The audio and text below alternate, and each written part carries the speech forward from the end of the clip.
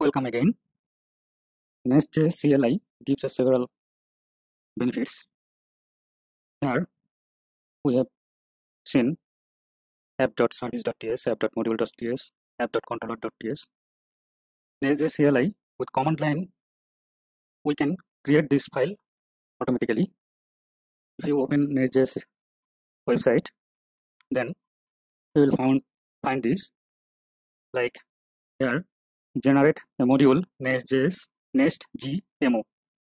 It will create a module.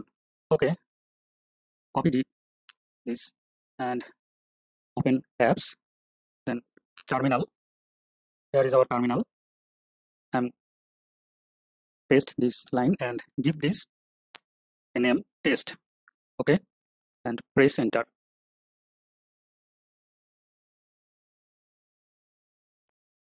Okay, it's create test module.ts. Here it gives a folder name test, and here is our test module.ts. It's bare bone test module. Okay, we can experiment with others. Generate a controller Nestjs Nestg, then co. I'm copying this and create it Nestg co, then test 1.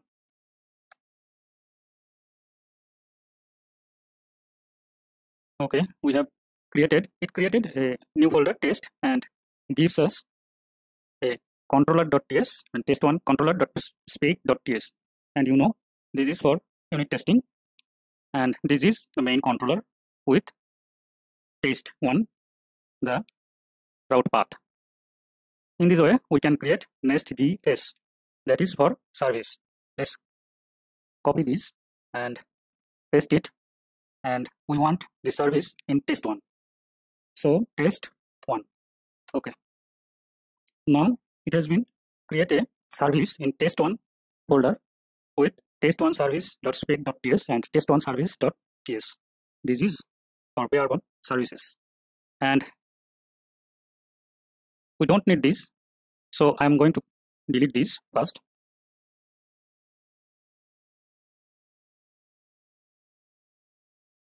And here it gives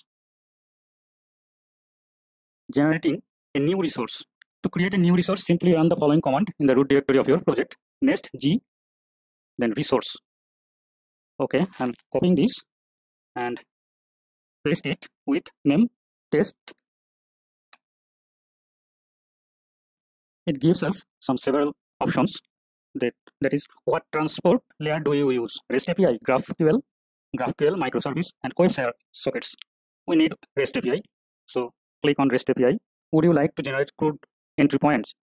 Here is next question. So I want it. Why?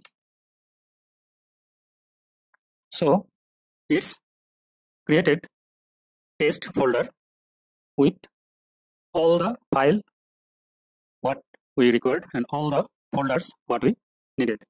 It gives DTO, then entities, then controller, service, and module. So I will create with this resource command to what I needed. Before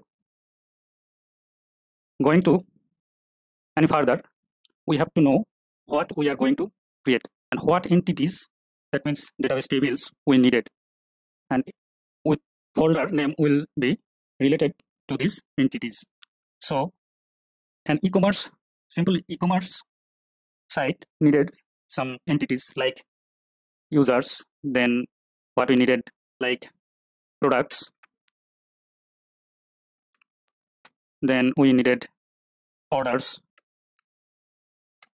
we needed shipping information, we needed category. That's it. We may need other entities also. It depends on business logic. So this is most probably the list entities that we needed. And if we close look at these entities, every entity is needed user entities. User will create products, or user will order products, user have shipping information, and user will create or add category. So first we need users entities. So I am going to create first user entities.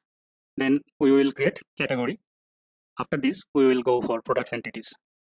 So in command line, I'm first I want to remove this test. Then here I'm going to create new resource with name users. Okay.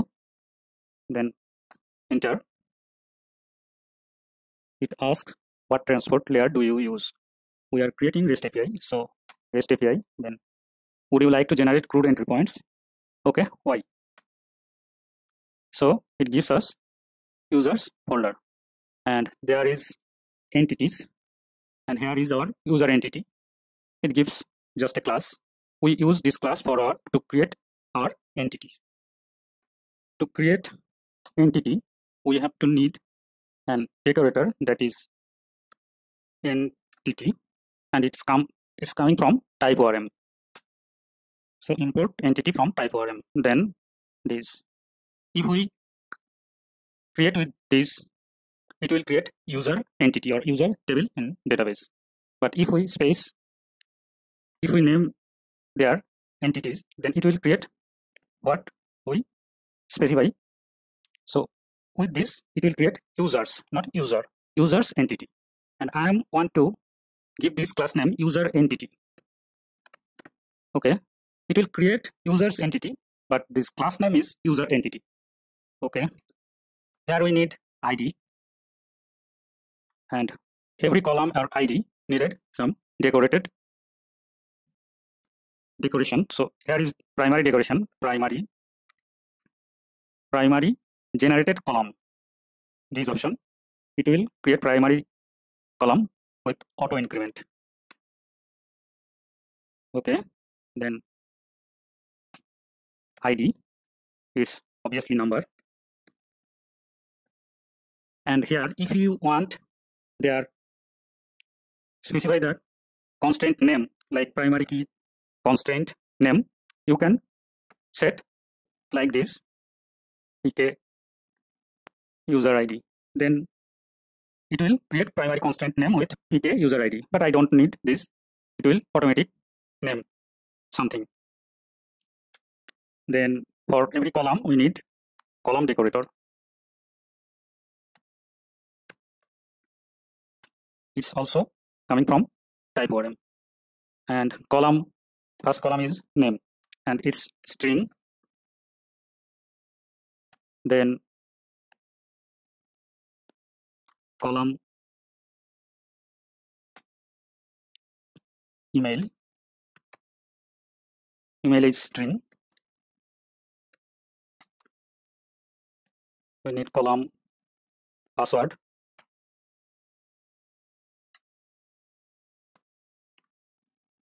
This is string. We need roles. Roles is an array, but I set its array with enum value. And how to use this enum value? Okay, here is roles. I want to create an enum in users. So I want this enum in src folder, under src, not user folder. I want to name this utility. Then under utility, I want common. And under common, I give this name user roles dot enum dot ts. Okay. Export enum roles.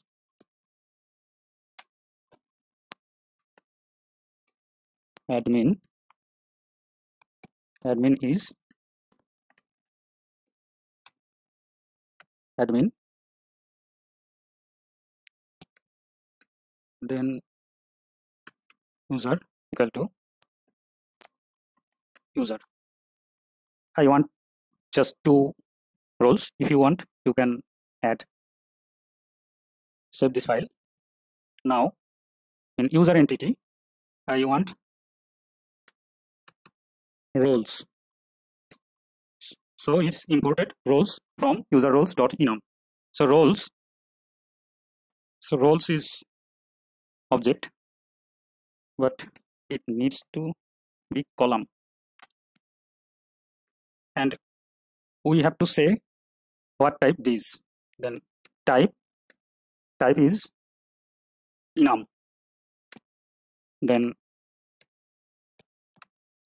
enum, what is enum? Which type of enum? That is roles. Okay. Array, it's true. Then default. What would be default? Default is roles dot admin or user. This should be user. Okay. Then save it. Now open users module. This is our users module, and we have to import these entities. So here imports, and not only imports, it needs to be with type ORM. So type ORM module dot for feature. Then we have to specify which entity. We need our user entity. That is, if we create multiple entities, then we have to just specify this after comma. Okay, now save it. Open app.module. Okay, here is test module, user module, test module. Just remove this.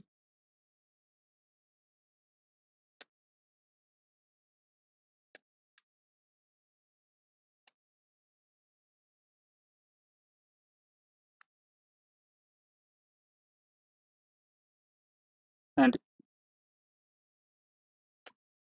it's automatically imported users module. So we don't need to manually do this because we use Nestjs CLI. If we didn't use Nestjs CLI, then we have to manually import this module. App module is our now entry point. Every module we create, we have to import this module there. And app controller, we don't need this anymore.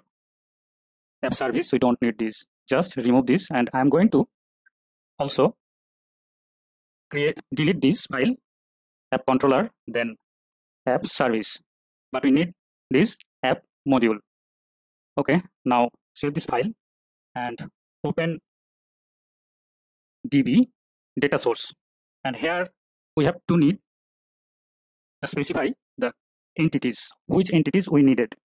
And we know there is some, if you want, you can specify every entity with import, but here is an technique, that is dist, then